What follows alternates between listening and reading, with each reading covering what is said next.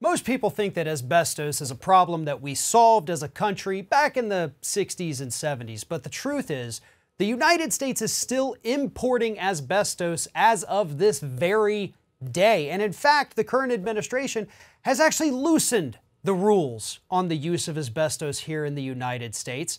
And as a result of our continued use of this deadly product, we still are seeing people develop lung cancers from exposure to asbestos. Joining me now to talk about this is Scott Hardy with Top Class Actions. And Scott, this is a big deal because this is one I think, again, people thought this was done, right? You know, we see the asbestos commercials on TV. If you or a loved one has mesothelioma, we thought, okay, well, yeah, that's probably just the older generation still just now developing it. But no, this is something that's happening still today. New diagnoses in people, post 70s, right?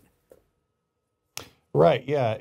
It's surprising because just like you said, most people think that, oh, well, you had the shipyards, that was a very common source for people getting exposed to asbestos and suffering from mesothelioma.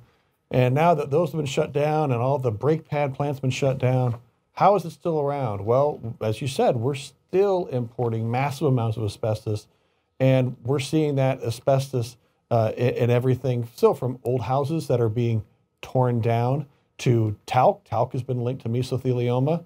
You know, just the actual talcum powder that you put to stay dry and smell good. You still have the asbestos has also been linked in cosmetics. And so, you know, we're finding this nefarious ingredient, which is causing lung cancer in people along with mesothelioma in products that you would think are harmless.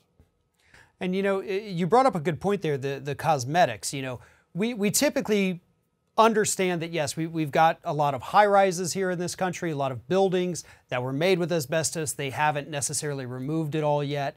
We saw the big incident, obviously, after 9/11. The Twin Towers came down. A ton of asbestos was released. But the makeup, that's not necessarily something where you would think you would find asbestos. What more can you tell us about that? Because that's a pretty big deal. It goes on your face. You're breathing it in. This is something that could have very serious consequences. Right. Well, we had recently a large recall or an advisory by the Federal Drug Administration, the FDA, regarding Beauty Plus Global and Claire's Stores makeup. And of course, Claire's Stores, that's where you take your girls, if you have them, to shop for makeup, get pretty earrings. It's a very, very popular store. So it was shocking when we found out that Claire's Stores was selling makeup that had asbestos in it. So if you have any makeup from Claire's, I would highly advise you contact the store, see if you get a refund, and throw it out because, you know, it's dangerous. We don't need to be exposing our children to asbestos. And if you have any kind of symptoms of lung cancer, coughing, wheezing, that kind of thing, go and see a doctor. A big problem that we see with lung cancer is that people get diagnosed late because they sit there, they say, oh, it might be a little walking pneumonia. Oh, it might be a chest congestion. It's not a big deal, but you have to stay on top of it. And if you do have lung cancer, then you want to take a look at what may have caused it. Even if you smoked, if you were exposed to asbestos, you may still qualify to file an asbestos-related lung cancer case. Most of the people who are filing asbestos lung cancer cases smoked. So don't think that precludes you from being able to successfully file a case. Well, and that's really interesting too, because you have the companies out there that are actually trying to use that as the argument, you know, trying to pin it on the other industry, saying, no, your lung cancer, it's not from all the asbestos you breathed in, it's because of the cigarettes. You know, that's tobacco litigation. You need to go sue them, don't sue us.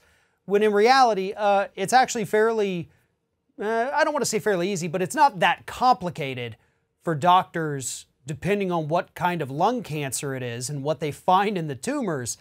They could pretty much tell the difference between a mesothelioma and a typical tobacco lung cancer case.